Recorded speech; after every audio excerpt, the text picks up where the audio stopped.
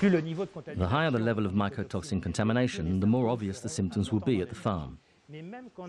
However, even low levels of contamination may have an effect because in some cases there may be several mycotoxins present at the same time, leading to a synergy between them. This synergy between mycotoxins means that the symptoms are visible, even with a relatively low level of contamination.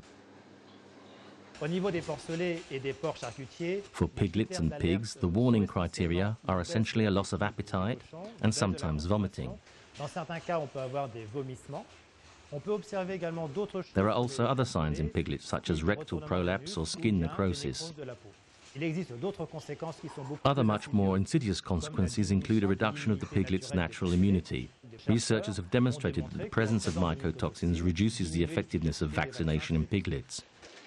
The economic consequences for the farmer may be considerable because this leads to an increase in the length of the fattening period, and one extra day of fattening represents €30 less profit per sow per year for the farmer.